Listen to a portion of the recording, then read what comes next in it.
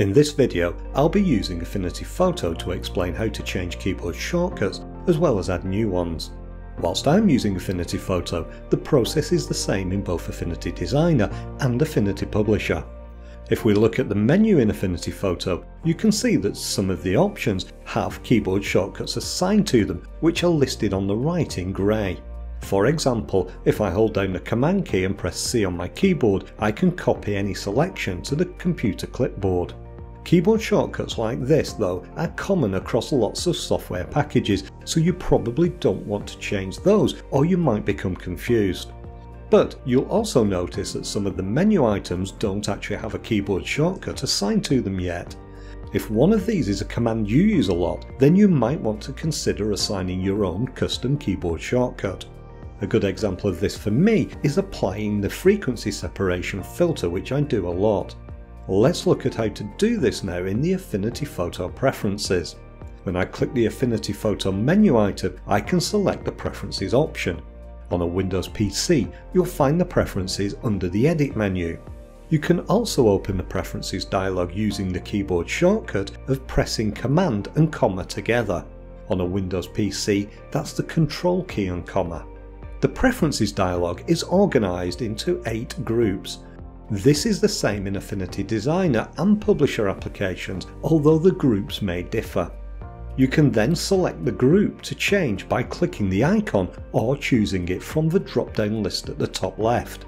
We want to use the Keyboard Shortcuts group to create our custom shortcuts. After opening the Keyboard Shortcuts group, you'll see 2 drop-down lists at the top left of the dialog. In the first, you pick the persona that you want to edit the shortcuts for.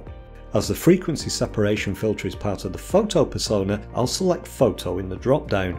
The second drop-down then lists the main menu options that you'll find along the top of that persona. As well as menus, it also lists the Affinity tools in the persona that you've chosen. Many of the Affinity tools also have keyboard shortcuts associated with them. For example, if I select the Paintbrush tool, you can see the list has 2 shortcuts in it. These allow you to use the left and right square brackets to decrease and increase the size of the brush. If you want, you can change these to say using the up and down arrow keys on your keyboard instead. Now, before I make any changes to my keyboard shortcuts, I'm going to save my current settings. Then, if I mess things up, I can reload them from the file that I've saved. I could also use the Apple defaults or Serif default buttons to reset my keyboard shortcuts back to those defaults. But if I did that, I'd also lose my current custom shortcuts. That's why I'm starting by saving my settings by clicking the Save button. Then I can navigate to the folder where I want to save them. I have a folder set up for each of my Affinity applications where I save these settings to. I also add the current date to the start of the name so that I know when I saved it. Having done that, I'm now happy to make my changes to the keyboard shortcuts. As the frequency separation filter is part of the filter menu, I'll choose that in the second drop down. You can now see the different filters listed, and if I scroll down to the bottom, you'll see the entry for frequency separation. I'll set this to use the keyboard shortcut of Shift, Command and F by clicking the empty field and then pressing those keys together on my keyboard. Affinity Photo then records the keys in the field, but notice this has a yellow warning triangle next to it. This is a warning that the keyboard shortcut I've just entered is already being used elsewhere in Affinity. When I hover my mouse pointer over the field, it lists the conflicting entries, which in this case is fade. Rather than risk making lots of shortcut changes to different personas, I'll choose a different shortcut, which is Shift and F. This time there isn't a warning triangle, so I'm good to use that. Now I want you to notice the Apply to All option below the second drop down. This is an important time saver when creating custom keyboard shortcuts. You probably already know that Affinity products use personas and that each persona has its own set of menus. Whilst the menus are different in each persona, it's quite possible some elements are repeated. If you want to use the same keyboard shortcut across all personas, you need to find and edit every menu entry.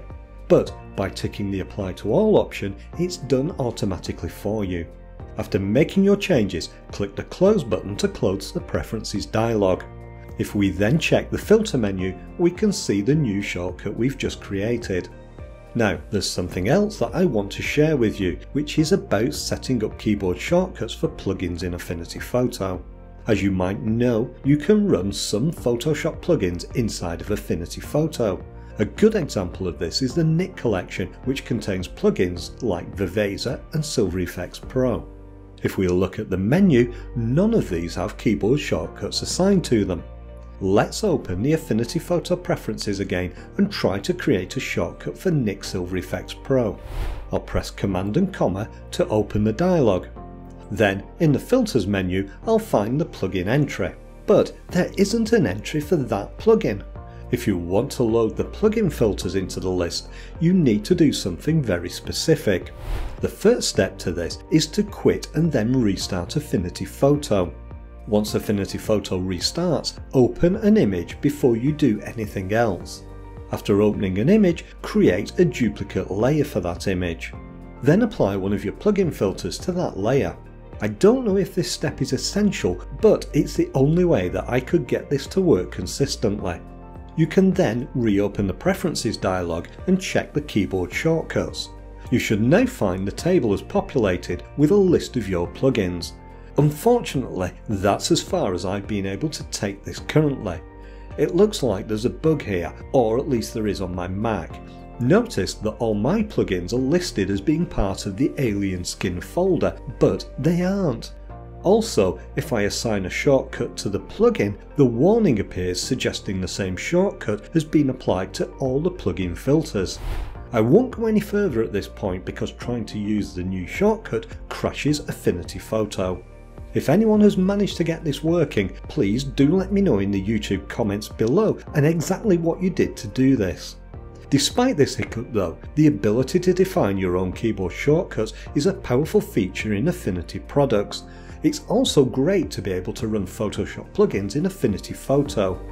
If you want to know how to set that up, watch this video next. It explains the key steps you'll need to follow.